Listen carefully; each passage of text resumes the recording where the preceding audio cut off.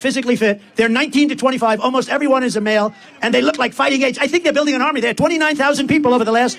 I think they're building. They want to get us from within. I think they're building an army. This is not. You know, it's interesting. Did you see them? They all have tents. They all have gas-fired stoves. I mean, this is not like an illegal immigrant. They're building something. They have something in mind. We're going to end all of that stuff. They respected your president. They respected our country. And we are not going to let these people come in and take our city away from us and take our country away from us. It's not going to happen. Now, who would let people, seriously, who would let people come from prisons and jails, from mental institutions? They cannot stay. We will immediately begin the largest criminal deportation operation in our country's history because this situation is sustainable by no country. No country can sustain this.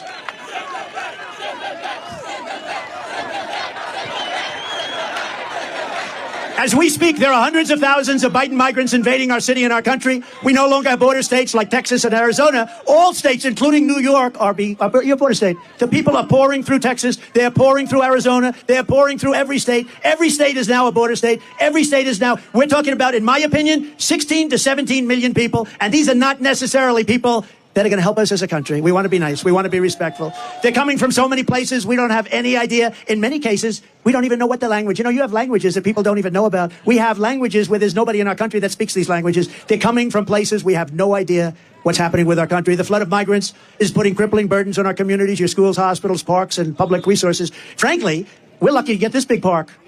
I don't know how the hell we did it. It must be New York's finest. I don't know how we did it. They call it the Biden migrant invasion, and it's wrong. It's immoral. And the vast majority of New Yorkers agree with me that this is unacceptable. It's unacceptable. We must stop it. We must stop it immediately. And you know, for the people coming up, it's also unacceptable. They come up in what's called caravans. The women are treated horribly. They're being raped at levels that nobody's ever seen before. Nobody wants to talk about it. The fake news will report that, oh, it's so terrible what he said. But it's fact. It's fact. The people are being treated. They're coming up in 100 degrees, and then it's freezing. They're coming through snake-infested areas. It's a hell of a journey, and so many people are dying coming up. If we told them, please do not come up, you're not going to come in, like I was telling them for a long period of time, they wouldn't come. They're being offered, look at California Governor Newsom. Governor Newsom. He offers education. He offers medical care. He offers pensions. He offers everything. He'll even give them an electric car because they're all over the place. How about the electric mandate? You like the all-electric mandate? Not too much. Huh? Does anybody like a car that doesn't go very far? Costs a lot. In Brooklyn, American students at James Madison High School were recently told they had to stay at home from school so their classrooms could be turned into housing for thousands of migrants. Very simply, Joe Biden puts illegal aliens first. I put America first. I put America first.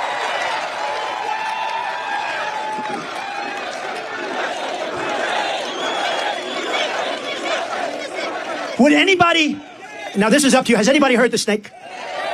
Would anybody like to hear the snake? Because we can stay here all night, I don't care. Would you like to hear the snake? So it's a metaphor, it's an old song, and it was redone. It didn't have anything to do with snakes or people or illegal immigration, but this has to do with illegal immigration. And I think it's very accurate, actually, and it's very sad. But I'll go and we'll do it, and some of you have heard it, and many of you haven't. But we're going to do it right now for the great people of the Bronx and elsewhere. We love the Bronx. We love the Bronx. Are you ready? On her work, and you know what this is all about, right? Did you know? You've heard this before? Have you heard it? We got the greatest people here. On her way to work one morning, down the path along the lake, a tender-hearted woman saw a poor half-frozen snake. His pretty colored skin had been all frosted with the dew. Poor thing, he said, I'll take you in, and I'll take care of you. Take me in, O tender woman, take me in for heaven's sake. Take me in, O tender woman, sighed the vicious snake. She wrapped him up all cozy in a comforter of silk and laid him by the fireside with some honey and some milk. She hurried home from work that night, and soon as she arrived, she found the pretty snake she'd taken in had been revived. Take me in, O tender woman, take me in for heaven's sake. Take me in, O tender woman, sighed the vicious snake. She clutched him to her bosom. You're so beautiful, she cried. But if I hadn't brought you in by now, you truly would have died. She stroked his pretty skin again and kissed and held him tight. But instead of saying thank you, ma'am, the snake gave her a vicious bite. Take me in, O tender woman, take me in for heaven's sake. Take me in, O tender woman, sighed the vicious snake. I saved you, cried the woman, and you've bitten me, but why? You know your bite is poisonous, and now I'm going to die. Shut up, silly woman, said the reptile with a grin. You knew damn well I was a snake before you took me in. Right? So when we allow people from prisons, when we allow people from insane asylums and mental institutions, which are being emptied out all over the world, you know, their prison populations are going way down. You know why? Because they're being dumped into the United States. When we are allowing terrorists at numbers that we've never seen before, remember the snake. Remember the snake. Because you're going to get bitten like you never got bitten before, and you need a new president, and you have to get rid of this person who is not a smart person, not a respected person, and doesn't have a clue what the hell is happening.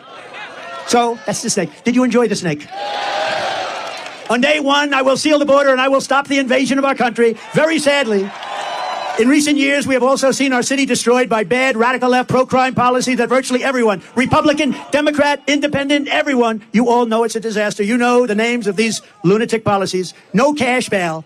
Somebody kills somebody. Go out. No bail. Don't worry. Go out and kill a couple of more people. Defund our great police. Defund the police. Sanctuary cities. Release violent, repeat offenders from jail. Joe Biden supports all of this insanity and much more, but millions of people across New York know it's crazy. There is no way, when you watch this guy get off an airplane, he doesn't even have to talk. When he falls out of a helicopter, he's got 3 little stairs. It's not that hard. You got 2 railings. You don't fall out of helicopters. You don't fall upstairs. He falls up. He has more trouble going up than he does coming down. That's a little sick. But you're just not going to vote for him. You're just not. We got to win. If we just win the state, it just puts it right. It's such a big state. It puts it to bed. You're going to have a president and people. You're going to have a president that understands what we have to do. We have to be nice about it, but we have to do things. And we're going to be done. And the world is going to respect us again. We were never so respected as we were 4 years ago. President Xi of China. Putin. You know, Viktor Orban. Did you ever hear of him? Prime Minister of Hungary. Very tough guy. Known as a strong man. Oh, they hate it when I talk about him because they say he's a strong man. Trump loves strong men. I don't know. I like weak men, actually. I like weak men. I'd much rather have a weak man than a strong man. But he is a strong man. And they asked him, why is it that the whole world is blowing up? He said, one simple reason, Trump is not president in the United States. He said, you put Trump back as president and the whole world is going to get better, because they were afraid of Trump. They couldn't figure Trump out. Trump was a rather difficult person, but he used the word afraid. I don't use it. I don't use afraid. I use the word respect. They respected your president. They respected the United States of America, and they're going to do it again, and it's going to happen fast, but we have to get this absolute disaster. The worst president in history. He makes Jimmy Carter look like he had a brilliant administration. The only thing, the only happy person about Joe Biden is Jimmy Carter, because Jimmy looks brilliant by comparison. I also want to thank New York's finest. I grew up with them. I know them. I love them. I love our firemen. I love our teachers. These are incredible people, and we have to bring the word respect and honor back to them, right where it belongs. A few weeks ago, I visited with a grieving family, New York police officer Jonathan Diller. What a beautiful family. He was a beautiful person. He was 31 years old, gunned down during a traffic stop by a vicious thug, and just horrible, leaving his beautiful young wife behind, a son, Ryan, behind, 1-year-old son.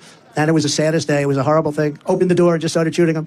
The criminal charge was savagely murdering Officer Dillard, was previously arrested by the NYPD 21 times.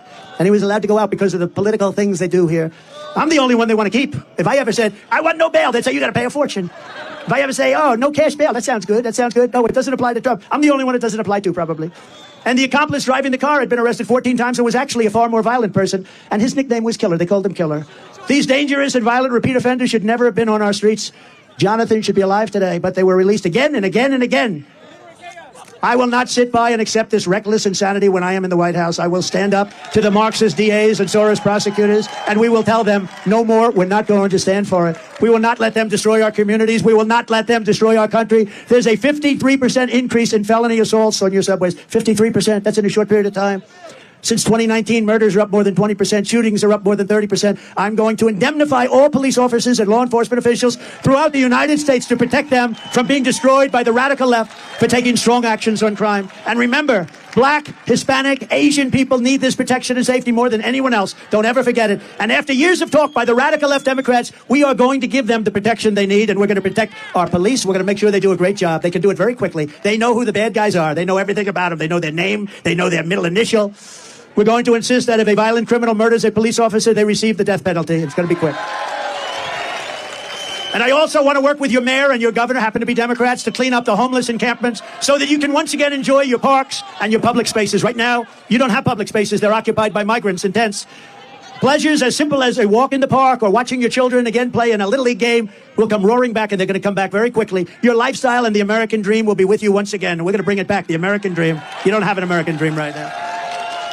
You will be proud, and your children and your country will be even prouder of you. Years ago, people with severe mental illness were in mental institutions, and then a certain governor, I won't mention the name because at this point, what difference? They dumped all of them into the streets because they said those institutions were too expensive to run. So now they live on our streets, and that's what we have. This is no good for anybody. It's bad for the people who need help, and it's bad for the people of our city, and it's a horrible, horrible way to live. I want to work in partnership with your local leaders, Democrats, pretty much all, and move the severely mentally ill off your streets and back into a place where they can get help and the help that they desperately need. I want to recognize, by the way, a few very special people. You have some really great people here, and I'm sorry I can't mention, we have congressmen all over the place, but I just can't mention you today. You're never going to speak to me, but would anybody like to hear these congressmen's names? But I do have to mention a few people. We're truly honored to be joined by a man who is a Democrat and a former member of the New York City Council, and he's been a friend of mine, and he helped me very much with the Ferry Point project and getting it working and did a really good job. Ruben Diaz Sr. Come on up, Ruben.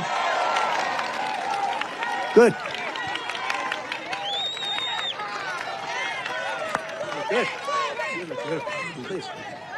Thank you. Mr. President, I am a Puerto Rican, a black Puerto Rican. I used to be a state senator for 15 years. I used to be city council member. Today I'm here for various reasons.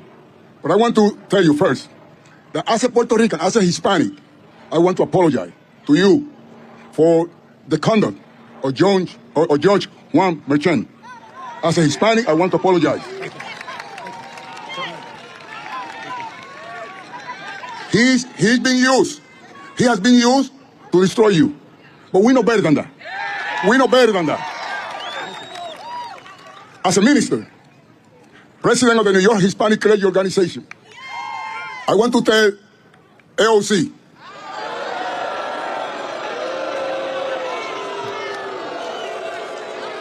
this morning, she intended to become a prophet. And she said, even God doesn't want Trump in the Bronx because it's going to rain. Madam Prophet AOC, you have become a false prophet. Look at what a beautiful day. That means that not only you guys want Trump in the Bronx, because if we're going to measure that for the weather, then I would say humbly that even God wants you in the Bronx.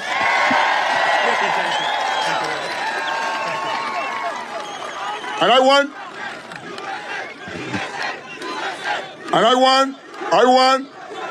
to close by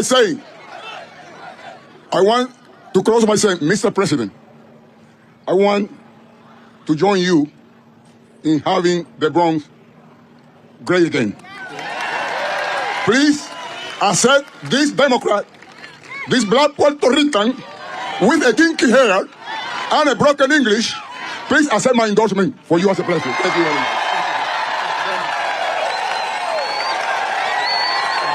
Beautiful job. Thank you.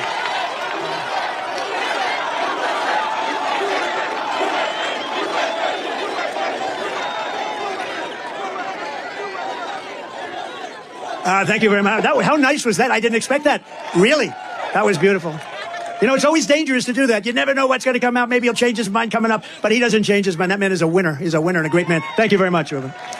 Also with us is New York native and current U.S. Congressman. He's hot as a pistol. Oh, boy, he has a future. And he's a great friend of mine, Byron Donalds. Come up, please, Byron.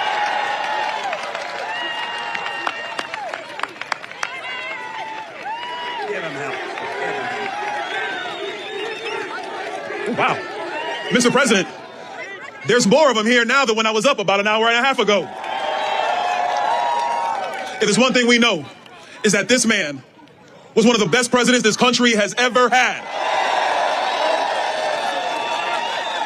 And if there's another thing that we know, is that all of you are going to make him the 47th president of the United States.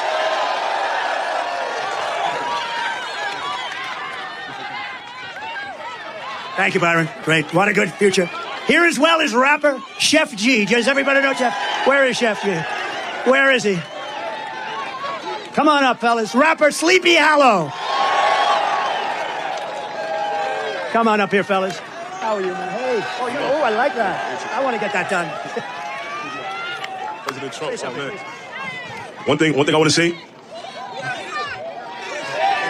One thing I want to say, they always gonna whisper your accomplishments and shout your failures.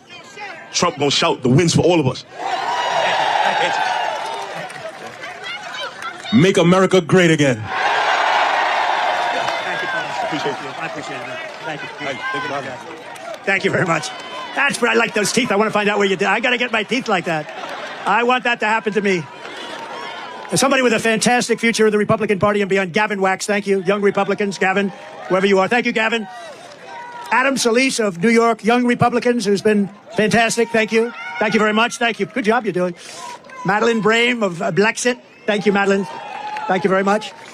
Somebody that's a real star in politics and has done an incredible job and so popular in Nassau County. The county executive of Nassau County, Bruce Blakeman. Come up, Bruce, for a second. Come up, Bruce. Where is Bruce? We got to get Bruce. Where is he? That's a long way to come up to hell with Bruce, right? Come on up, Bruce. Come on. This guy is central casting.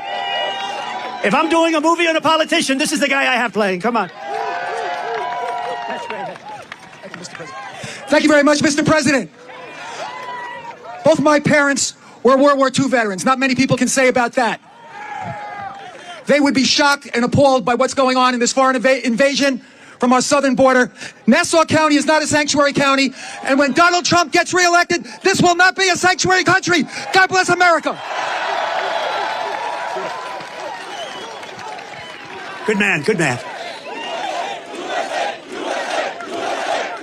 Thank you very much, guys. National Committeeman and Chairman Joe Cairo. Joe, thank you. Thank you. Thank you, Joe. And Andrew, thank you very much for being our star of the future. I heard you made a good speech. Thank you very much. Thank you all. Thank you, everybody. We have so many people out there, but we're going to finish this up. This has been, I didn't know. I woke up, I said, I wonder, will it be hostile or will it be friendly? It was beyond friendly. It was a love fest. From the very first day that we take back the White House, I believe we are going to have the 4 greatest years in the history of our country. We're going to restore peace through strength. We're going to keep radical Islamic terrorists out of our country. We're going to protect our great seniors, and I will never let anyone touch your Medicare or your Social Security. Under the Democrat program, they will be gone. We are going to restore free speech in America. We are going to fight for your right to school choice, something you all want. And I will not allow schools to impose COVID vaccine mandates or mask mandates. We are going to get far-left Marxist lunacy out of our children's classrooms. We're going to keep men out of women's sports. And we will, once and for all, secure our elections. But all of this, saving New York and saving America, starts with telling crooked Joe Biden, the worst president in history, you're fired, like the apprentice. You're fired. Get out. You were terrible. You're destroying our country, Joe. Get out. If you want to help, you must vote. I believe that we can win New York State. We have levels of support that nobody's seen before. I mean, look at this. So register, volunteer, turn out everyone you know. Don't assume it doesn't matter just because you live in a blue city. You live in a blue city, but it's going red very, very quickly. We must work together as a team to win. New York has always been the home of proud patriots like you. You are proud patriots. You love this. You love this city. You love this state, and you love our country. New York was the city loved by Teddy Roosevelt, Norman Rockwell, the great Flo Ziegfeld, General Douglas MacArthur, George Gershwin, Frank Sinatra, and in baseball alone, Babe Ruth, Lou Gehrig, Joe DiMaggio, Jackie Robinson, and many, many others. It's the city where workers and skilled craftsmen strode across steel beams 80 stories high to build the great Empire State Building and the Chrysler Building and all of the others. It's the city that lit up the shining lights of Broadway, that turned Times Square from a seedy, dirty, long-forgotten area into one of the greatest crossroads of light and glamour anywhere in the world. It's the city that produced generations of everyday American heroes who willingly spilled their blood and gave everything they had to make America into the greatest nation in the history of the world. Above all, this is the place that every one of us here today has been proud to call our home, our town, our city. And we are the ones who are going to make our city great again. It was hardworking patriots like you who built this city, and it is hardworking patriots, and this is something you can say it, and you can say it 1,000,000 times, and you can emblazon it. It's hardworking patriots like you who are going to save our country. You are going to save our country. We're going to get out and vote like